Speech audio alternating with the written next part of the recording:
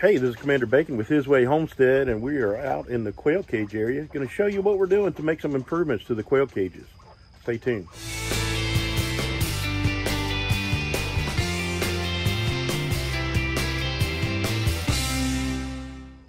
All right, so here's the issue. We've got ducks that like to fly and roost high, and they'll come in, whoop,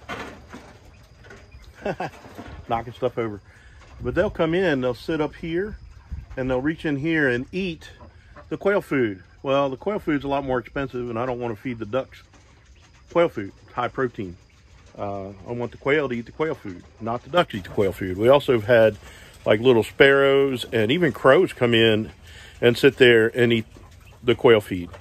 So what we're doing today, what I just put boards over top of them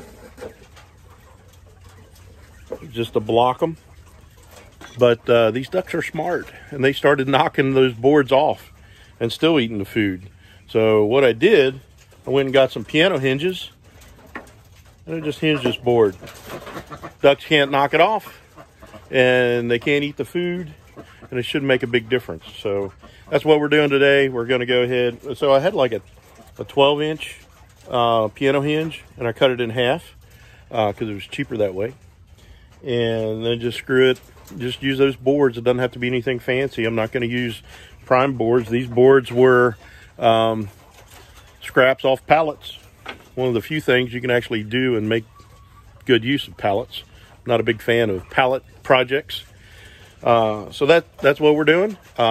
Pretty important update. I hope you guys do this, incorporate this, and in a little bit I'll show you what we do with these J feeders to keep the quail from wasting the food in it. So stay tuned for that. All right, so there you go. There's the, got two of them in. Just want to see how easy it is to still feed them. It's going to be, oh yeah, look at that. Makes it real easy. Let's show it again over here. Just use the scoop, lift it up, dump it in, flick it back down. I'm gonna go ahead and feed some of these, get rid of the feed that's in this scoop.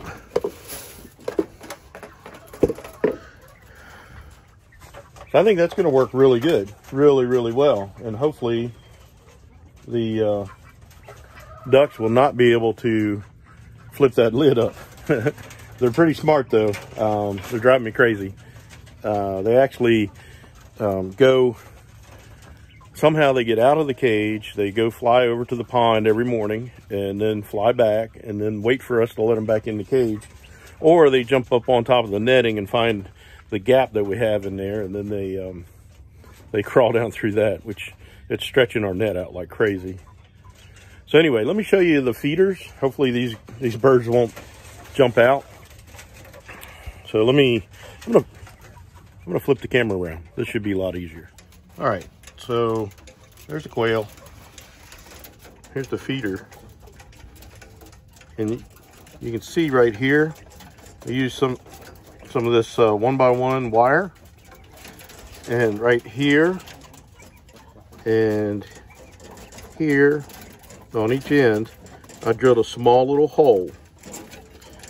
And also zip tied, I drilled a hole through here and zip tied these on the ends down.